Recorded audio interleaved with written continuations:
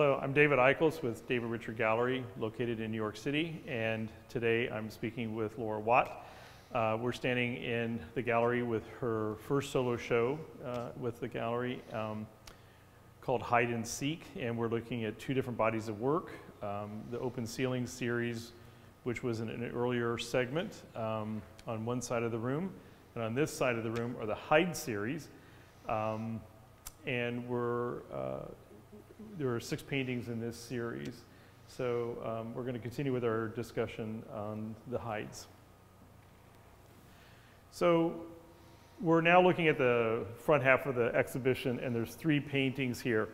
And so picking up on our conversation, we had just sort of uncovered that these grids, just to refresh people's memory, was for you to really focus sort of on mark making and sort of a long stroke. Yes, and the process and really having that full arm gestural.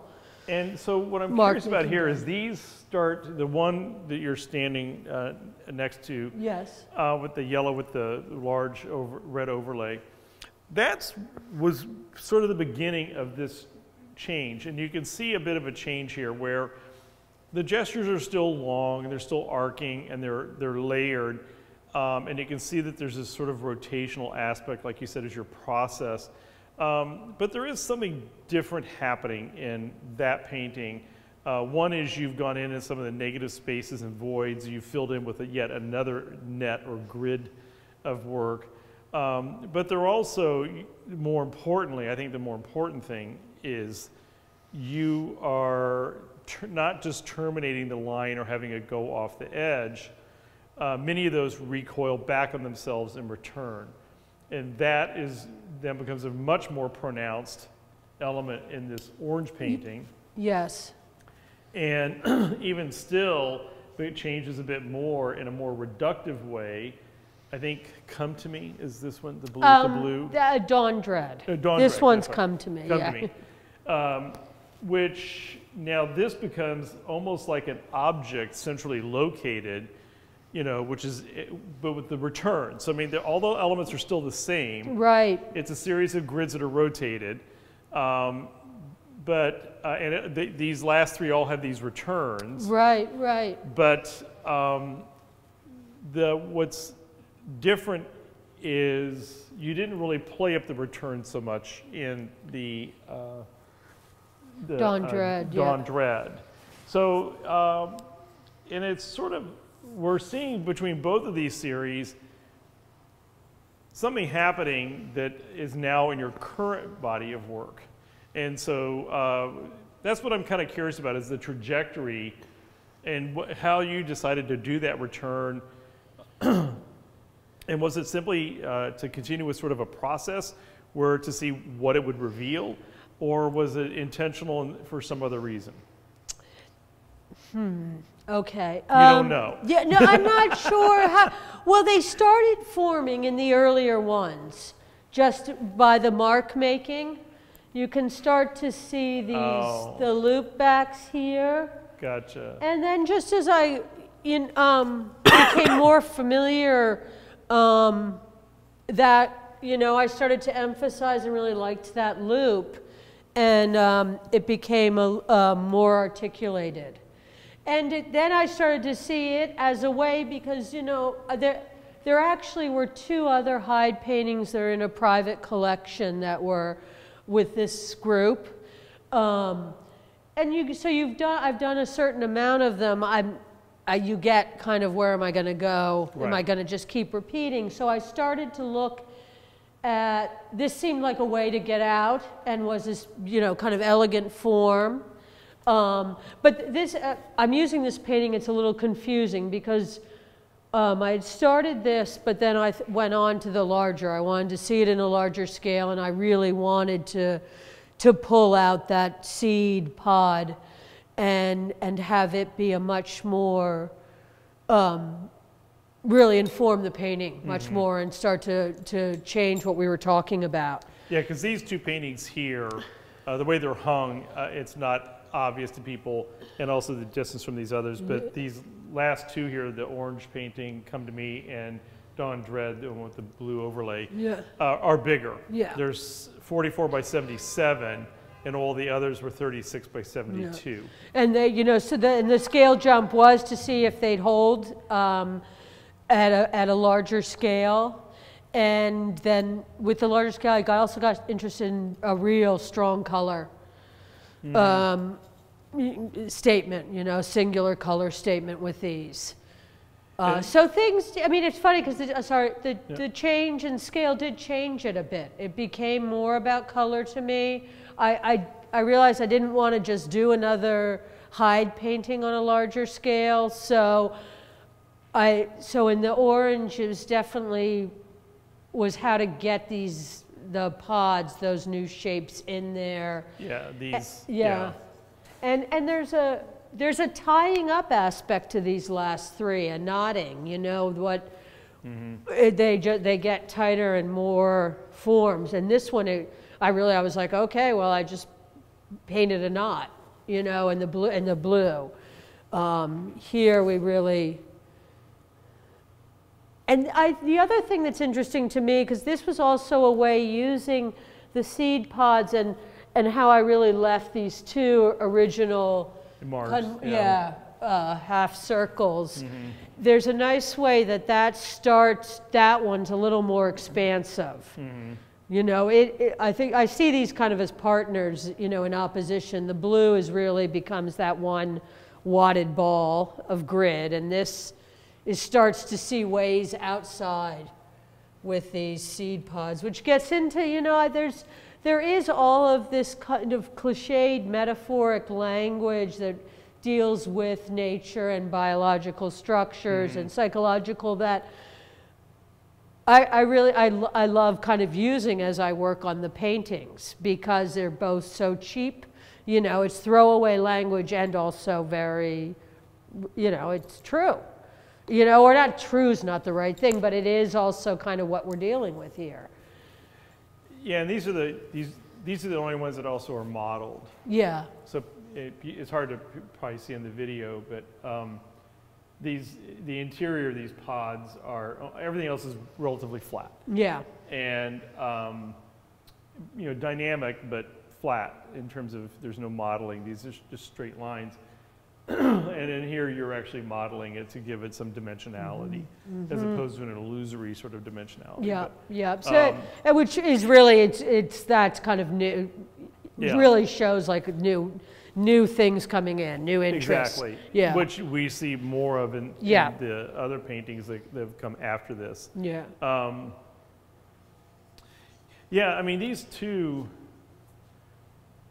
They work so well partly because of the color, but yet there are differences between them, you know, because of the complementary nature of the colors and what have you. But they also just have this sort of interesting dialogue. You know, that one being sort of internally, sort of it becomes an object in and of itself.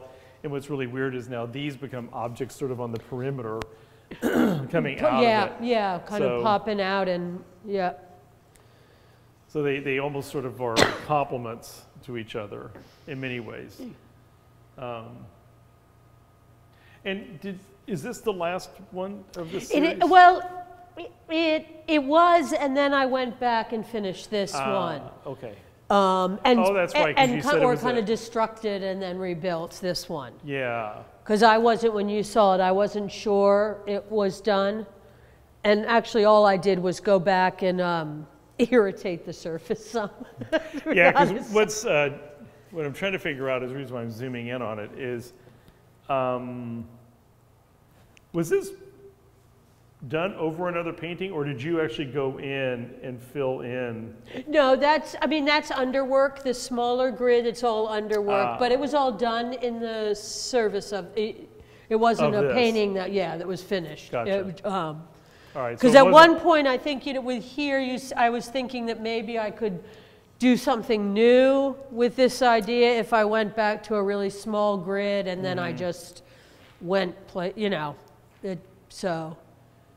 Yeah, no, I mean, it's sort of an interesting launch pad into something that's different that now you know, is in the newer paintings. Yeah, because the one thing I loved lots of things in this, but I also remember kind of, and I did the darker one after, because as much as the color, the vibrancy, I mean, I love the color in that. Like just, it's so strong, and just the pastels work really well. They have a nice weight that pastel doesn't usually have in terms of color. Well, because of the vibrancy of that orange. Yeah, but and also the fact that it's solid. Yeah. All your other grounds are very mottled and brushy and painterly and almost sort of stained. Yeah, yeah. Whereas this is a bold ground that, which is interesting. It's not acting as a ground because of the heat of it. It's popping it forward. up. Yeah. And I kind of had cornered myself in terms of, like, I felt after I'd finished that, because I wasn't sure how to move out of that. I knew there were a lot of things I liked, and I knew it was a solid finished painting, but I'm like, well, how do I get? What's bizarre is the same thing's happening here. Normally blue is not a pull color. It's a push color. Yeah. And so that's pulling forward, you know, that blue.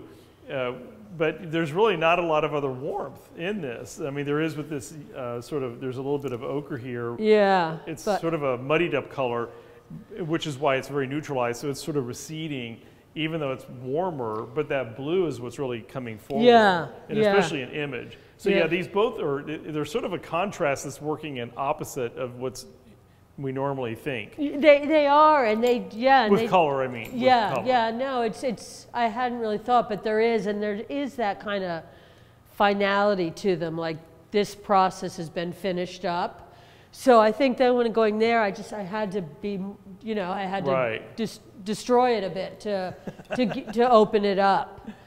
And that's when, you know, we were in the press release speaking about kind of cartooning stuff. Yes. What I mean is something like this, to then kind of make that top red pink grid look, you know, it looks a bit cartoony. The fact that I've painted the shadow in, and it just becomes more signy, you know, and not.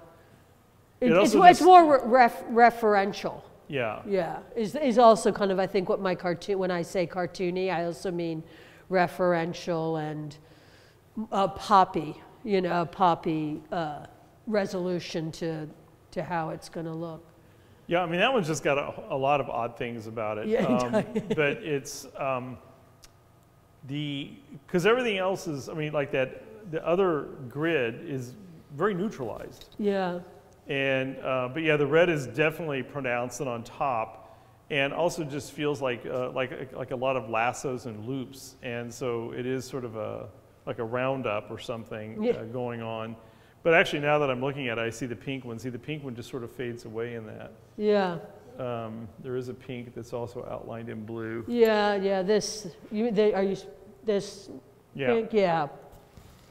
Yeah, there's a lot different about that one, but it holds with these. I mean, you see the process and everything, but you see you're sort of busting out and trying to figure something else out here, and I think then by this sort of, it's sort of interesting that this has become like the terminus of this, because it's now self-contained. Yeah, it's, yeah, you know, it's, exactly. So you sort of resolve the series in your own mind, but a lot of this. You know, a lot of these sort of techniques and things I'm definitely seeing deployed in some of these, the next series of paintings, is where you picked up on a few of these, like with the radiating, you know, sort of like star-like shape or whatever. And they come in and the painting that's out up front by the desk and this painting behind you very much use, I refer to it in the studio as a vector system, you know, or these emanations, and they kind of, to me are like little spot towers. So you kind of have these points where you can refer to yourself in these, well, if we call them landscapes or paintings, where the perspective and where you are on ground starts to get less and less, you're less and less assured of, even though you feel the landscape reference, I feel like there's less and less landscape reference for you to find your footing on. You know it's landscape, but you're off kilter. Well, they seem more cellular to me. They are, yeah. It's almost like they're more microcosmic as opposed to macro, whereas the hides seem more macro. I agree with that. But I also like that the hides don't play that game so much because I do that micro macro more than it's so much. It's all inherent in a lot of geometric. Yeah, anyway, no, these are staying to the higher ground because you set rules or parameters. Yeah, and are just like, this is what we're doing. Yeah, rather. I mean, I'm intrigued by the micro macro, but I think sometimes though it's good with an artist, especially when you operate in a lot of different media, and you do your scales of work, and then your presentations are complex and almost like become installation like. So I think sometimes it's good to do shows like this or bodies of work like this and present them this way, because it's almost like sometimes a resetting. It's sort of like you sort of cleaned up the toolbox and cleaned off your desk. You're starting, and got rid of all the other residue, and you're sort of focused on something. And so sometimes I think it really is good to have these, because it helps. As an art historian and somebody who likes to write about art, it helps a lot of times to have like a launch pad or a grounding for a whole nother sort of aspect of somebody's work. But sometimes, unless you can kind of isolate it and sort of deconstruct it and talk about it, like where's this coming from, what have you, like we just talked about with the process side of your work, which I never thought about before, because these other paintings don't look like process paintings. Right. Because there's not that regimentation or system that you can figure out that there's a system. You can't see it see it as easily. But I think, and the same thing with the op art, on the more optical sort of approaches to, or purposefully being illusory and using different devices. I think, in the open ceiling paintings, I think what that does is when you do it in isolation or in a discrete body of work, which is why I'm really glad we're documenting these as exhibitions in a catalog and everything, because then they become really good fodder for people to look at your other work and understand sort of how they relate. I mean, your work, to me, all seems related, but I couldn't ever put my finger on it, and I think this has really helped me kind of think about, where different elements and things come from. I'm already befuddled with the new ones that you're only 3 months into, but but I do see where some things are coming from. Yeah. But they already have this sort of it's something that I kind of think of as I don't know how to say. It's just these paintings just anymore. I love it when people do this new opulent sort of bigger than life sort of painting, where it's big, it's grand, right, and there's a lot happening, and you're trying to figure out. I know it's happening, but I don't know what's happening. Yeah. It's like when you hear a new type of music, and you're going, I like it, but I don't understand it. I need to compartmentalize it in my mind. Yes. And that's what the art historians always try to do, is we can try to figure out, okay, where does this fit? And so, but I always like that, because it's something that you have to sort of like reckon with. It's something you have to like I have to think about this now. And I have to ponder it, and I have to like really look at it and really think about it, as opposed to like going, oh, that looks like that. You know what I mean? What I'm saying? I sort of like it when when people have this new way of expressing themselves or doing things, because you are trying to figure out, it's like, I can't place this. I haven't seen anything like this. It reminds me of this, it gives me this emotional feeling or whatever, but I'm not placing it, and that's what I kind of like, is it now creates this challenge to start seeing, well, what are the threads? What's common? Right. What's emerging out of this, consistently, and how much of this is autonomic and how much of it's deliberate, Well, I think that's what's so nice for me with this show too. Is, I mean, I've always been interested in complexity. That kind of goes with micro and macro interest too, But and a little bit of chaos. And, yeah. But the one thing that what I started, and what you can see in these two bodies is, at a certain point I realized I really had to start to break things apart and see how each component, like how I could really play with that, make sure I knew how to use my tools, and that these two are such perfect examples of that. And it was a big learning curve for me to realize that I could make a painting like that and it would say enough, you know, that I didn't have to. But in doing this work and seeing this work with a piece like the piece from the summer, I think it really helps understand what I'm trying to achieve, the level of complexity in terms of language. And I also, I would consider myself a pretty good student of art history. So I am not hiding any of that. You know, I hope you can check, you know, all the points that I've stopped.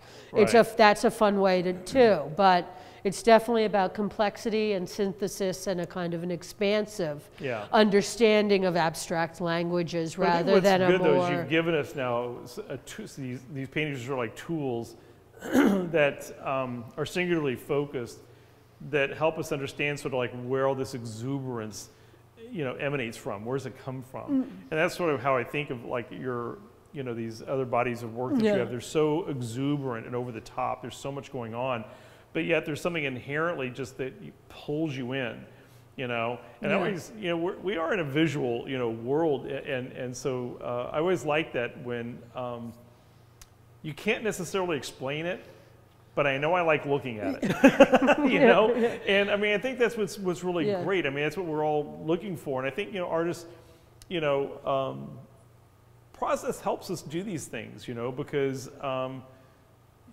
it's where these sort of like new ideas or images come out of, and you're thinking, oh, that's how I did that, you know, or that's how I get to that. Because Stephen Pusey, I don't know if you know him or not, but he was the show before you in this space. He and I were talking the other night, we were wrapping up the show and stuff. And he was recounting a discussion he'd had with somebody. I forget who it was now. But anyway, it was another artist, I guess. And they were sort of frustrated with feeling they were stuck with their work. And he says, you know what? He says, it's just, you know, I forget how he worded it. I'm just paraphrasing. But he says something like, you got to blow up your own paintings sometimes to figure out, you know, where to go. Or how you got there and how you fix it. You know, it's just paint. It's just a canvas. You know, and he layers and layers and layers, and a lot of his comes out of sort of like chaos and chaos theory, and the things emerge out of it, and then he just runs with it when he likes what he sees. And so I think, you know, that's an interesting point. You sort of did that in a way. You sort of blew things up and just started like or just focused yourself on these basics, and you sort of, you know, you resolved it to the point where you're like, okay, I'm done here, and that's your kind of like, you know, business as usual, but yet you know now what your toolkit has in it. So in a way, you sort of blew things up a little bit, you know, did something a little bit different, but now you're kind of, they're moving back to how I think of your paintings. And I just sort of see these in your canon, you know, of work. And I'm sure, you know, there'll be, like, even looking at this, you know, I see ways to kind of go back in to that and with different things. So, I mean, the work always kind of, you know, and I think that's what moves that way, but is, you know, you got to figure out how to sort of blow up your own painting to figure out how to fix it, to know what tools to use, you know, to work your way back in, or how to resolve it, or add something different to it. And like he said, you just can't be afraid. You know, it's paint, you know, and you can. You know, you can scrape it off. You can paint over it. You can stomp on it. But you reminded me of him when you were talking about sort of your process and now kind of where you're going. And no, I think it's actually very important. I think it's always interesting to hear artists sort of as you're embarking on different bodies of work. But the thing is, you always have so much going on. So it's like this new painting that you posted the other day was very different than these. But yet I'm seeing how it relates to other things. But it's like you have series, but you work on them in parallel. I do. I'll have like I might have, like these small, I call them my peanuts, but my little small horizontals. And I've started using those because those I use really kind of for new ideas, going through like formal questions, you know, the one that's got kind of almost, we were calling wheat in the studio. Yeah, it looks like wheat. You know, that kind of patterning across. So I'll have bodies of work that I'm doing that are really kind of formal explorations. I might have a group like this going where I'm like squares, 6 squares, you know, the square is going to be turned, grids, and then I'll also have maybe 3 larger paintings that are much more traveling. I travel through them, you know, and they it's accumulate. like your ones that you refer to as architecture, which are very different. They're very different, and they're sort of, kinda. Now that we've looked at things and sort of, they're more narrative to me. I mean, that's how I read them. To me, they're much more kind of narrative explorations. They've got a longer story time, or time in them. Actually, is more what it's about. I think. These paintings that don't fit neatly into a series or a body, they have a different sense of time. And they're about kind of exploring things through time differently in a painting. That's a good point. Yeah, and then these are, you know, but these two, they just taught me so much about the usefulness of saying, okay, this is just going to be about process. These are the rules of engagement with this group. Because there's nothing better than finding yourself kind of in that corner and saying, how do I get out? What do I have? That's new invention, and that's really one of the things we're looking for. Well, it's like you always refer to yourself as sort of new spaces. And using patterning and sort of, that's sort of like your go-to sort of toolkit. It is. It's kind of it's the easy language that falls, but it really is. I keep, you know, I mean, there's been so many times where I think, oh, I cannot paint another grid, you know, and then the process does. There it is. Yep, there it is. Just like doing dishes, we can do it again, and it can be a new experience. So, you know, and you find, you dig up the ground again. Rub on, rub off. You got to get it into Zen space. Well, we're going to segue then to we've tintillated people now with talking about these newest ones. So just hang tight, and we're going to take a quick look at those and for the last little segment. Great.